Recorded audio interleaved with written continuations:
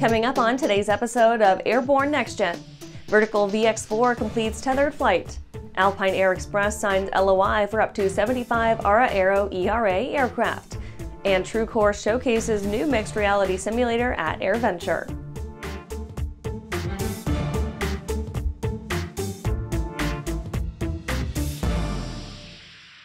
And I'm your host, Holland Lee. Welcome to the Aero-News Network's Airborne-NextGen program, a weekly news program covering the next generation of flight, from electric power to vertical lift, uncrewed vehicles, and everything in between. Let's get into today's stories. Vertical VX4 completes tethered flight. After publishing their refreshed permit to fly from the UK's CAA, Vertical Aerospace began its test flight campaign with a tethered launch of their eVTOL prototype.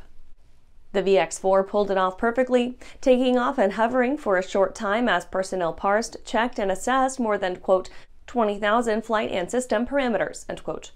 The prototype pulled it off without a hitch, providing Vertical the data it needs to move on to the next phase of testing. The UK CAA already gave approval to expand its flight envelope. Those flights will consist of vertical takeoffs and low-speed maneuvers under its own power, checking the VX4's handling and controllability under its brute force vertical propulsion in the thrust-borne phase, and more relaxed fixed-wing flight in the wing-borne phase. After plenty of flight in an array of conditions, Vertical will assess the VX4's ability to pull off the hardest maneuver of all for a convertible VTOL aircraft, transitioning from vertical takeoff to horizontal cruise and back again. If all goes well there, then Vertical can actually put a living pilot in the cockpit. The CAA will have to grant approval for those, but Vertical seems to think they're doing just fine in keeping to their timetable. After the break, CV-22 accident investigation report released.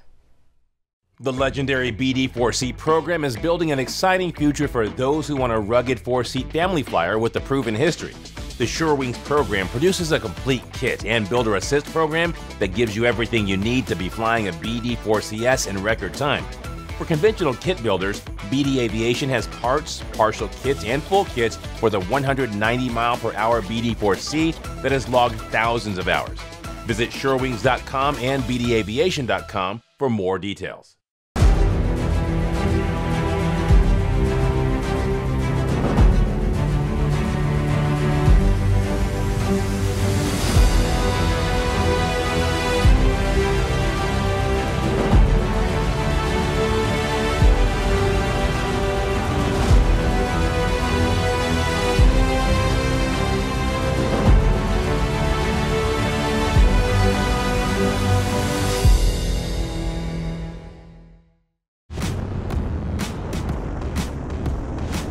Flying is my entire life. It's all that I've ever known. I've relied on Hartzell propellers since about 1995. Hartzell means much more than a propeller. It's a relationship. When you hear the phrase built on honor, they care about us as pilots, they care about our community, and they care about the product they build. It's such a proud honor to fly behind that propeller. Welcome back. Now for some shorter stories in our Next Gen Minute. CV-22 accident investigation report released. AFSOC officials released the results of the investigation of the CV-22B Osprey mishap on November 29, 2023 near Yakushima, Japan. The aircraft was assigned to the 21st Special Operations Squadron, 353rd Special Operations Wing at Yokota Air Base in Japan. By a preponderance of the evidence, the mishap was caused by a catastrophic failure of the left-hand prop rotor gearbox that created a rapidly cascading failure of the aircraft's drive system, resulting in an instantaneous asymmetric lift condition that was unrecoverable by the mishap crew. See Aerospace Readies Dream Chaser for final preparations. Aerospace has begun its final test phase for the Dream Chaser spaceplane at NASA's Kennedy Space Center. Good news for fans of the ongoing commercial space race. Aerospace is hoping that its Dream Chaser and corresponding Shooting Star cargo module will offer a competitive, affordable option to those looking to deliver payloads into orbit and beyond. With production complete, Aerospace will now move on to final testing and launch prep for its inaugural mission to resupply the ISS. Next-gen air dominance fighter paused. USAF's Kendall said that the project to develop a suitable replacement for the F-15 and F-22 fighter systems has been paused due to concerns about the high cost of the next-generation air dominance fighter.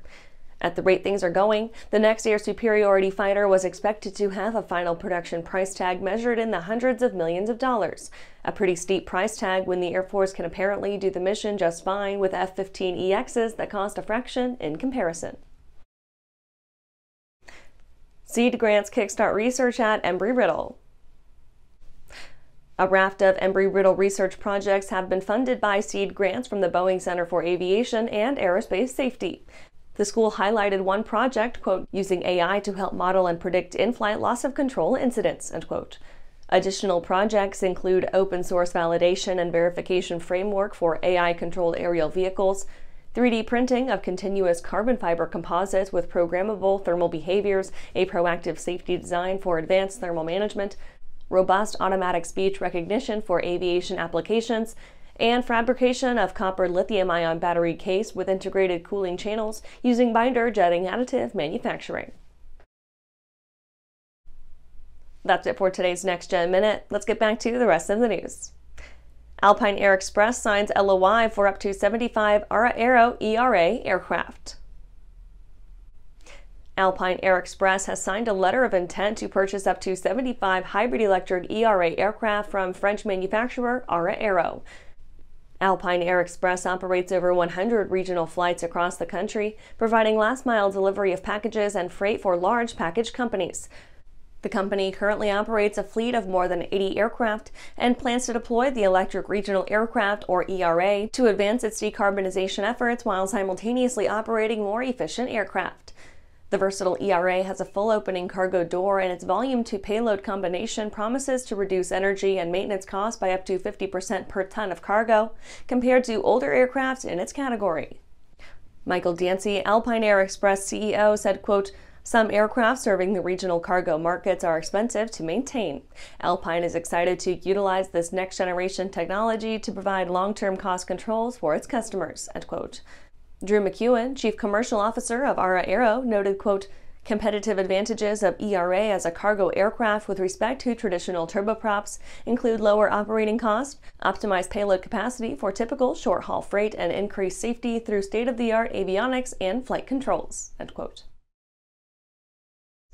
After these messages, TrueCourse showcases new mixed reality sim at AirVenture.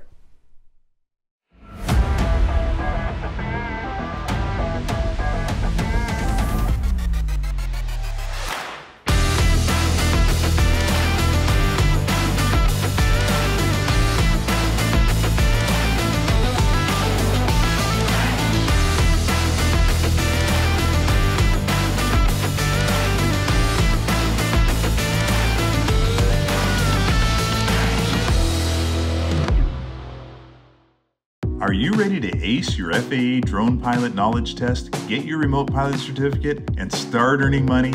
Well, flying a drone is a great tool that can open up new business opportunities for anyone. Realtor, insurance adjuster, videographer, or commercial weekend drone warrior, you need to fly legally. Whether you're pursuing your initial Part 107 remote pilot certificate or you need a renewal, King Schools has a course just for you. So start learning today at kingschools.com. For over 30 years, the massive Sport Plane Resource Guide has provided expert, credible information, evaluations, and critical analysis of all that the sport aviation world has to offer. The all-new digital Sport Plane Resource Guide is coming with extensive multimedia features that are constantly updated, and even more comprehensive online guide to all things sport aviation. Available soon. www.sportplane.com. Welcome back. TrueCourse showcases new mixed reality sim at AirVenture. TrueCourse Simulations showcased a new prototype for a mixed reality simulator at Oshkosh. They are expected to become available to the public in early 2025. TrueCourse is a virtual reality simulator manufacturer. Though it launched only 5 years ago, it has released several versions currently being used in the U.S. Air Force Academy, Embry Riddle Aeronautical University, and several other leading flight training centers. The software includes written and video lessons along with guided flights, effectively reducing student pilots' time to solo by up to 30%. Their newest and most advanced model features groundbreaking mixed reality technology. It uses X-Plane 12 and a MetaQuest 3 headset with camera pass-throughs, allowing users to see their hands, the flight panel, and the controls mounted in front of them. To create a genuinely realistic flight experience, the base has 4 motion actuators with 1.5 inches of travel. Kyle Buffelli, the TC Sims general manager, comments that this is a, quote, easier environment for students to learn in before they go to a real plane, because a real plane can be kind of overwhelming for students to try to learn brand new things, end quote. These elements, along with the virtual instructors for flight guidance and grading, make it perfectly suited for both VFR and IFR flight training.